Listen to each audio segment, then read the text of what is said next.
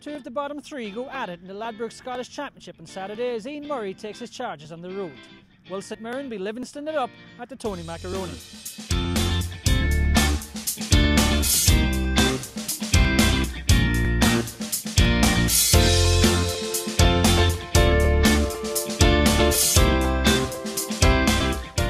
Livy have only one league win to their credit this season, but they did come out on the right side of a 5-goal thriller here at New St Mirren Park in the League Cup back in August.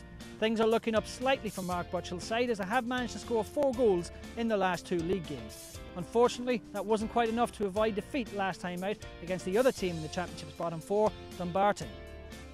They had a late weekend last weekend, which may not be a good thing, as St Mirren finally succumbed to pre-season expectations by hammering Dunfermline by 4-0 in the Patrifact Training Cup.